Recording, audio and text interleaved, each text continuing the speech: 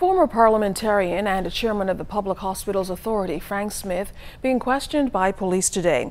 His attorney, Damian Gomez, told ZNS News that Mr. Smith was asked by police to come in for questioning and that he arrived at the Central Detective Unit at about 10 o'clock this morning.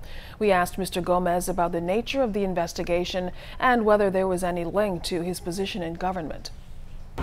They appear superficially to relate to government. They really concern private loans that persons who probably don't want to pay their lawful debts are now hiding behind the scam. And I'm confident he will prevail in this. Have you spoken to him at all? Yeah, we were here earlier this morning. I had a matter that I had to attend to, so I'm now going back in.